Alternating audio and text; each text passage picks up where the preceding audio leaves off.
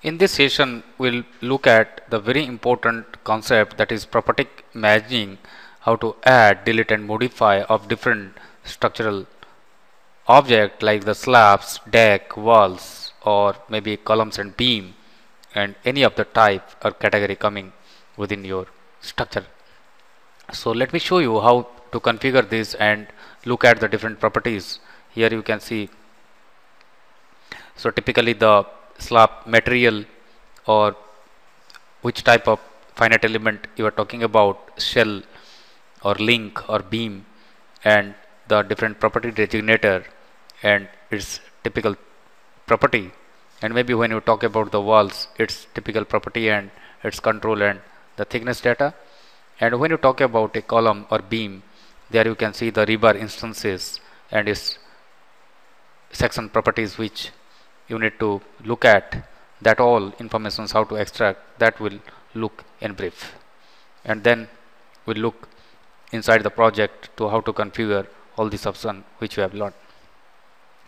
So let us apply this in our ETABS and understand this different concept. When you start a file from scratch, you will be able to set the initialization and maybe a particular structure which you want to define from a scratch by using the grid system. So you have some preset rules and structure property which you can reuse or you can add your own. So if you go to the properties and you go for the frame section, here you can see the concrete beam or column. If you right click and go to modify and show, here you can see for this particular set property of 18 by 18 inch, you can have all the properties computed here, the values, area in inch square, and also you can see the section property like I and the Z and J and CG offset. So these all informations are automatically calculated. And also you can go for the reinforcement information where you can have the column or beam specific design, where you can set the reinforcement configuration like rectangular or circular type. In case of rectangular, you can see the ties. In case of circular, you can have the spiral type also, and that you can configure. And typically you can have the longitudinal bar size and its cross-sectional area, and that you can see these bar IDs, or you can select from the pop-up option. And here longitudinal bars property, you can manage this particular property, modify, and here you can see the modulus of elasticity, Poisson's ratio, coefficient of thermal expansion, and weight per unit volume, or maybe you can specify this mass per unit volume. And here you can see the property isotropic, the homogeneous property, and material type you can change. So if you change, this will be updated automatically. So like this, for the steel member, by default this longitudinal bar cross section will be assigned, and for the ties also this information will be updated. And once you update this, this will be shown here. And you can also modify the properties here, the cross section property and stiffness, mass, weight, moment of inertia about the two axes, torsional constants. And then when you go for OK, this property will be updated. Just like that, in case of slab, if you go to modify, here you can see the typical thickness of the slab or whatever the property you need to assign here. You can give your name and slab's material thickness.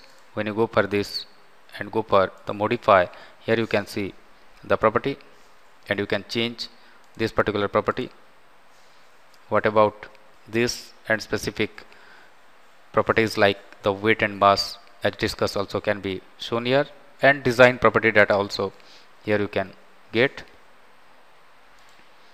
and time dependent properties for analysis also you can set for creep and shrinkage, and then you can reuse it inside your project. Modeling type you can see which type of member you are looking at, so that the meshing and all corresponding property will be automatically updated.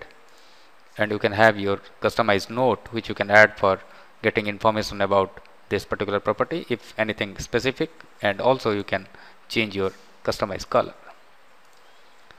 Just like that, if you go for the walls, here also we have same property like the typical thickness and rest of all the properties like the material and modeling type for most of the cases in ETABS, like your slabs, roofs, floors, shear walls, or any type of walls. Here we use shell thin, so where it gives designates a particular thickness and you can mesh it, and by default it assigns the default meshing property, so you can refine it as I have discussed in my other sessions, and how to apply that you can use. So here you can see also the reinforcing bar size. So this modify options gives you the bar diameter here. So typically you can change this also, bar area, but by default all are computed, and you can add a new type of bar, any particular standards, clear all bar, and sort by ID name. So these all designations you can have. Right click and you can add new reinforcing bar size, and you can typically configure your one.